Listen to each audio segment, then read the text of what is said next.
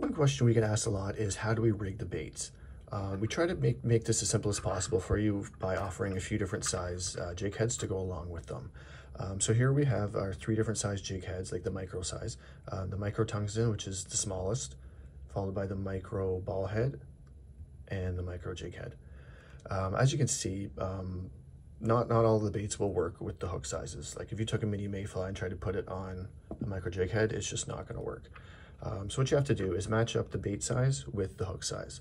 So if you look at the smaller baits here, the mini mayfly and the baby invader, they match up perfectly with the tungsten and the micro ball head.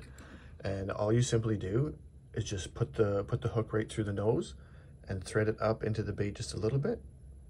So put it right through the nose, thread it up into the bait, and then you just come out of the body and then slide it up the hook here like that. Okay, then you've got your perfectly rigged mini mayfly on the tungsten head. And you can do the same rig as well on the micro ball head. And you actually rig all these baits the same way. You put them down through the nose and then you pop them out through essentially the top or the back. So you just slide it down through, pop it out, and then push it up onto the hook like that.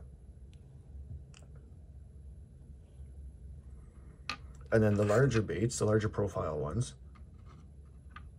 the little squirt, the junior goby, and the runt, they fit perfectly on the micro ball head, or sorry, the micro jig head.